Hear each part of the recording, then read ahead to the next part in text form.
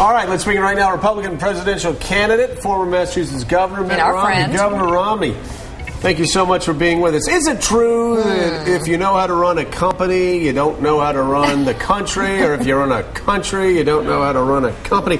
That's what Carly said yesterday, that John McCain wouldn't be a good CEO.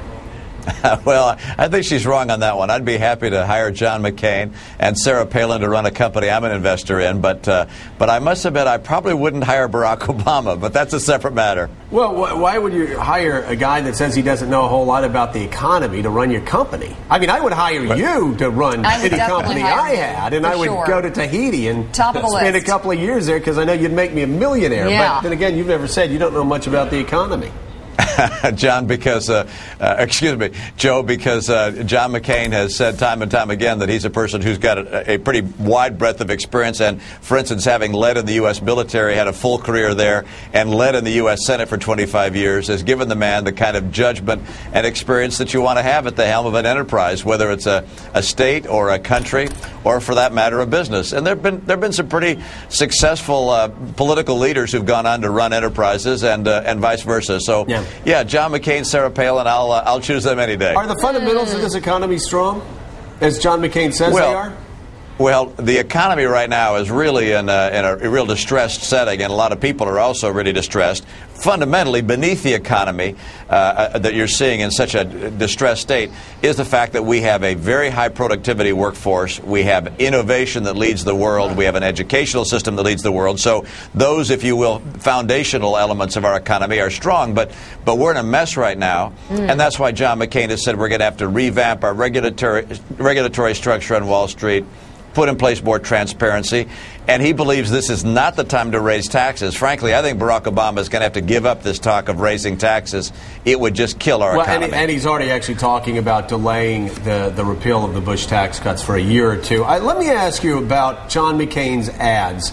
A lot of people have accused him of launching unfair, untrue ads. I know during the end of your campaign against John McCain, you accused him of lying. And I hate to say it, but he did not characterize your statements on withdrawal from Iraq in a truthful manner. And after you caught him lying, and after you caught him lying in advertisements, you called him out on it, and he continued, there's just no other way to put it, lie about what you said about troop withdrawals from Iraq. Doesn't that concern you that the guy you're supporting appears to be doing the same thing to Barack Obama?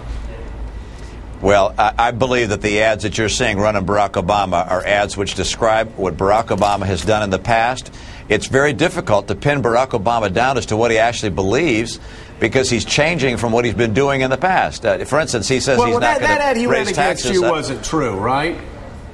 Well, I think it was not accurate for him to continue to say that I was in favor of a specific date for troop withdrawal. And it's not really accurate to say that Barack Obama wants 5-year-olds to learn about sex before reading. That's not true either, is it?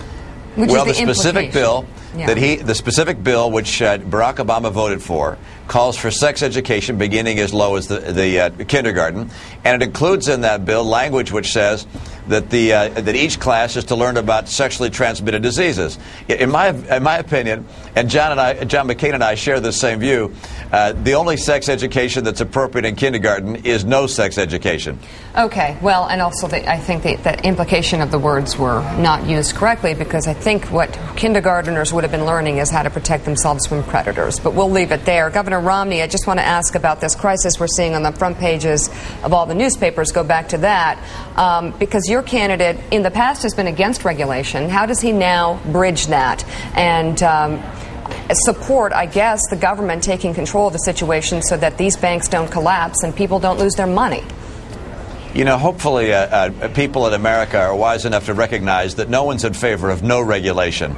Frankly, we have laws and regulations throughout the economy, but sometimes regulations become such a burden, particularly for small business, that they just can't get themselves off the ground. So Republicans, and John McCain among them, has been the one who's been fighting to try and take off the useless regulations that burden job creation. But of course, we regulate the Wall Street. We have the SEC, a whole regulatory structure to do so.